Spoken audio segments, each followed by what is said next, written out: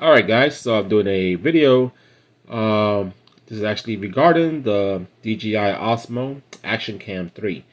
I did the unboxing earlier and I actually updated to the latest software version ending in 0.40. I did notice some little bit of blurriness on some occasions, and that's the only issue that I encountered.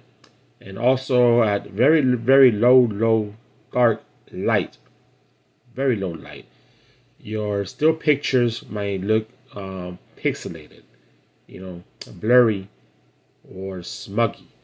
But yeah, I know these cameras were not meant to record during the nighttime, but yes.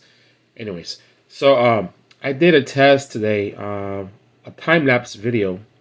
It was actually default settings from the camera. Everything is automatic.